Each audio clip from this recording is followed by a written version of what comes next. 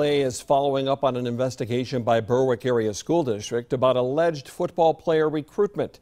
The district reported finding no evidence of wrongdoing in an internal investigation, but the PIAA is holding a hearing today in Luzerne County to determine if anyone connected with Berwick's football program recruited 2 students to play football.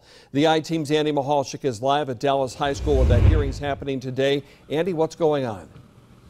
Well, Mark, that PIAA hearing starts at 1 o'clock here at Dallas High School. Again, schools cannot recruit students, or they cannot transfer solely for athletics. Well, the principals of Berwick and Nanticoke both raised questions and concerns about 2 students that transferred from Nanticoke to Berwick earlier this year. The investigations began in Berwick. It continues today with PIAA.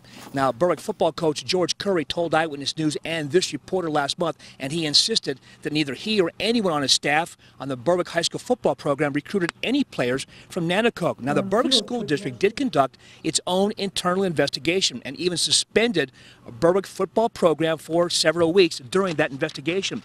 They say they found no evidence that Curry or anyone connected to the football team recruited those Nanticoke students. I spoke today with Frank Majikis, who is the head of District 2 of PIAA.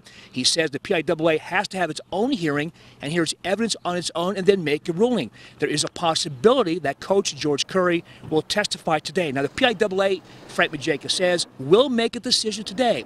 If they find out that Berwick did somehow violate recruiting policies, they can't recruit, then they could penalize the entire Berwick football program. Now, Coach Curry's already said he'll retire at the end of this year.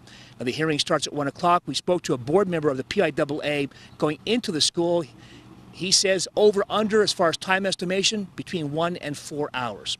Reporting live at Dallas High School in Luzerne County, Andy Mahalchik, Eyewitness News. Mark? Yeah, we'll have much more tonight. Thanks, Andy. Stroudsburg.